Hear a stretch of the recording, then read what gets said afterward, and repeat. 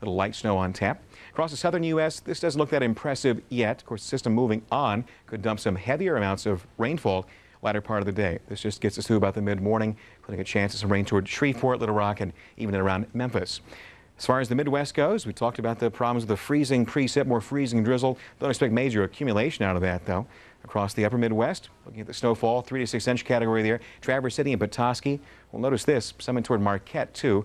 As far as the western U.S. goes, there's some of the heavier snowfall here, parts of Wyoming, a bit of Utah. A little light snow into Utah's Dixie, but some heavier snow throughout Idaho. Some snow to the Sierra. Some of the northern looks a bit heavier than some of the southern part, but a bit north of the bay, we'll pick up some of the rain here in the half-inch or greater range.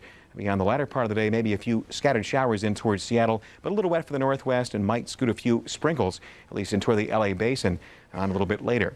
As far as the wind, well, a little wind across the Midwest and some across parts of the Southland and upstate New York. Gulf Coast looks a bit foggy, and the fog, of course, that low-lying cloud hovering close to the surface here, those water droplets, when they stick to something, they land like on the roadway. You get that cold air in place, makes for a slippery situation. Here's our Wednesday morning, looking at the rainfall again for the west, the scattered problems of the wintry weather, at least the freezing precipitation across parts of Kansas.